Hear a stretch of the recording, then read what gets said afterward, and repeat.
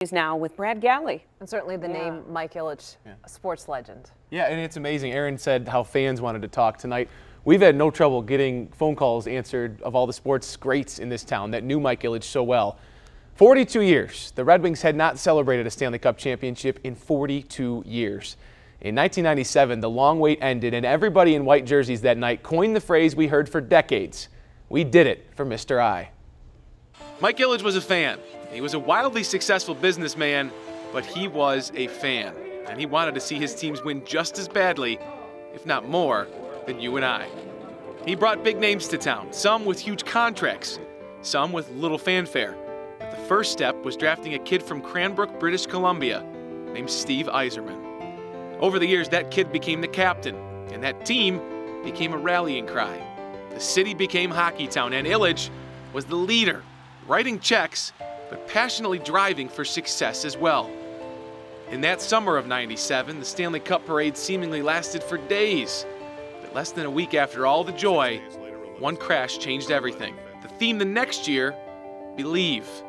And after the Red Wings worked to honor their teammates, another cup went into the air, and it landed in Vladdy's lap. Ilitch didn't stop.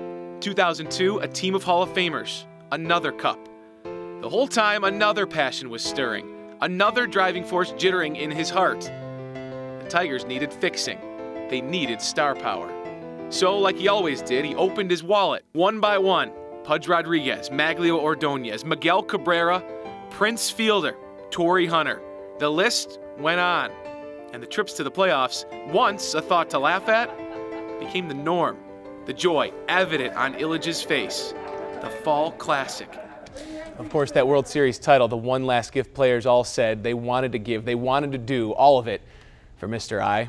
While he leaves without that title, there's no doubt he also leaves a legacy and a mark as a sports owner we will never see the likes of again. Truly one of a kind. Mike Ilitch tonight. The sports world says thank you for a long line of memories, a lifetime of memories for so many generations. So many generations. And Detroit says thank you. He really changed the shape of our city.